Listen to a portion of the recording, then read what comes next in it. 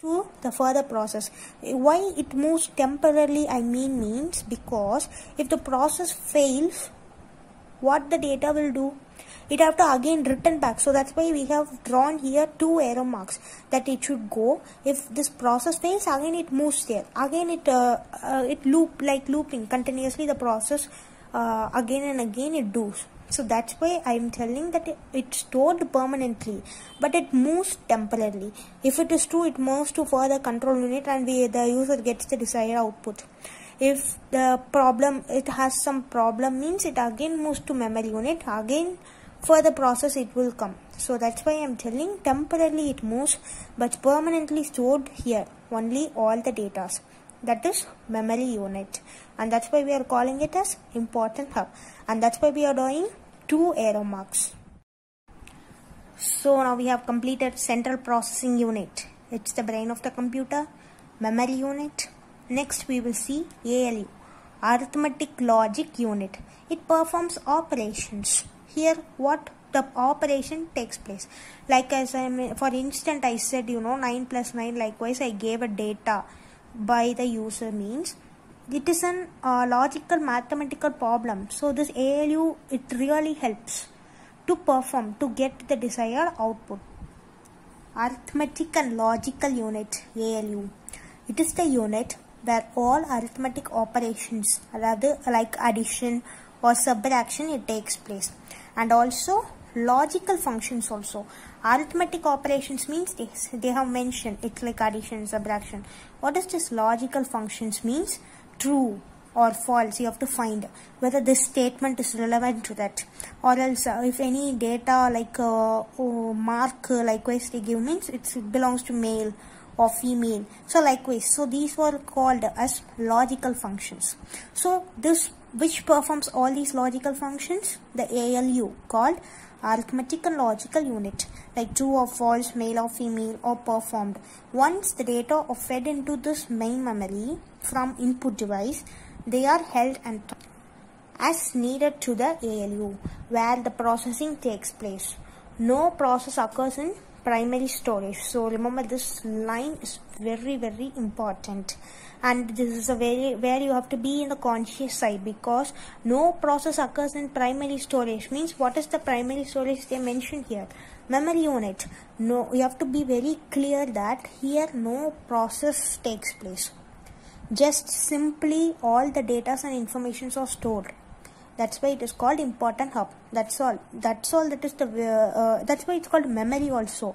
It stores all the data and information. Here nothing, no process takes place in the memory unit. All the process for the particular data and information takes place only in where? Arithmetic and logic unit only. So that's why in this line they mention no process occurs in primary storage. And intermediate generates in ALU will be temporarily placed in memory until it is needed, and data may move from primary memory to ALU and back again to that storage many times before the process is finalized. So until the process's condition is true, likewise in programs we seen, until the process, if 9 plus 9 means what will be the answer? 18. So until this 18 answer I get the desired output. If something went wrong means again it moves to the memory unit. It will be stored there, and again it will come to for further process. So likewise it again go back and come. That's what they told in this line. It again come back, and it can store many times also it can come until the process is finalized. So this is the work of what? The ALU, the arithmetic and logic unit. So now last the process, the box, what we are going to see now is control unit. It is called central nervous system, they mentioned. So what is the work of the central nervous system means? All the informations that is stored, it checks ahead.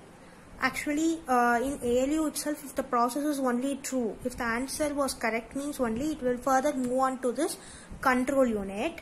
And here it again checks recorrection. It again checks whether all the information is correct, whether all were in procedural form, where all were in correct answer, whether the desired output is good.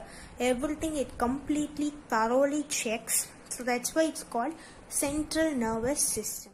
So the user gave a particular data or information with the help of the input devices. It moved to where? Central processing unit. It read and executes. That's why it's called brain of the computer. It goes into memory unit and it's stored there permanently. That is what in the computer, when you say the computer, all the data and information were stored permanently in this memory unit only. And it moves to the further process, that is ALU, arithmetic logic unit. Here you can perform arithmetic operations, logical operations like such like.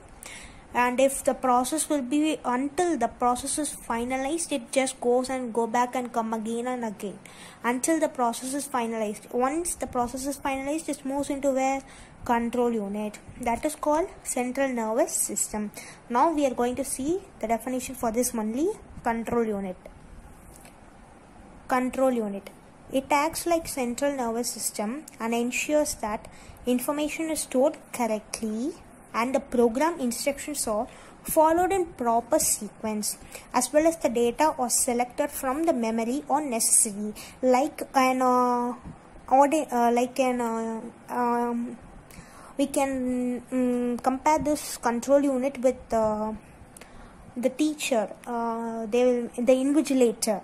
They will mention in the exam hall that whether every student write their register number properly in the left side of their answer sheet, whether they shaded correctly in the OMR. Likewise, an invigilator used to check in the exam hall to all the students' paper.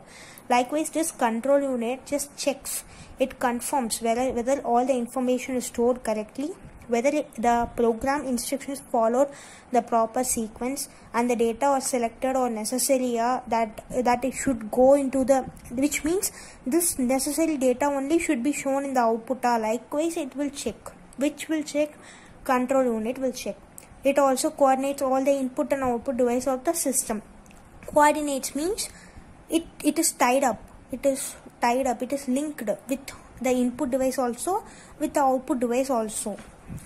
The control unit is tied up. It coordinates with the input device also. From the input device only it gets the data information, and to the output device only now it going to further give it. So this is the only unit which ties up with the input device also, output device also.